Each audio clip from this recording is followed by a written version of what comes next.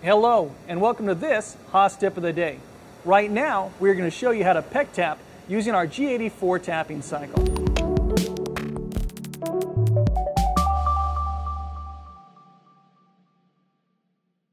When we say Peck tapping, we just mean that we're going to tap a little bit at a time until our full Z depth is reached.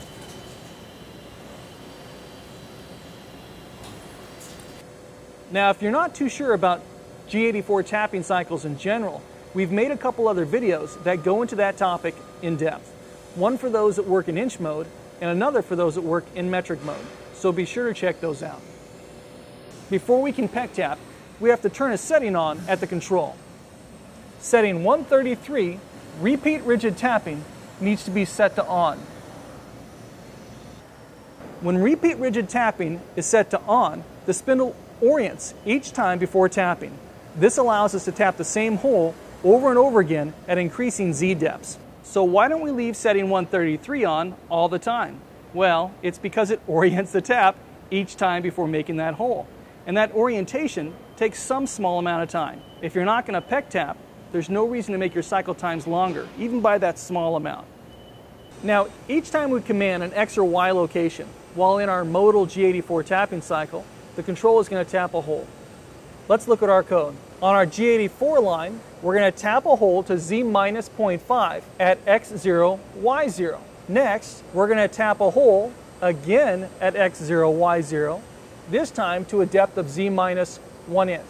At the next XY location, which is still at X0, Y0, we're going to tap a hole to Z minus 1.5.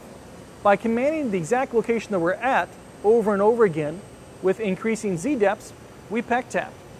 Now we're still inside the G84 can cycle, so if we want to tap a second hole, all we have to do is command a new XY location.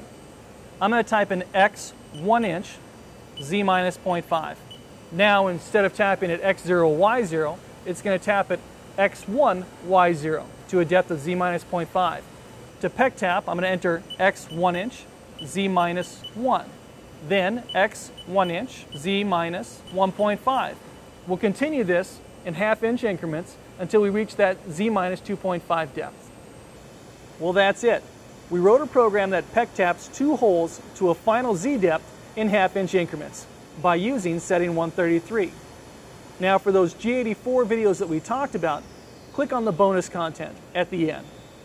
And be sure to subscribe to this channel. Thanks for watching this Haas tip of the day.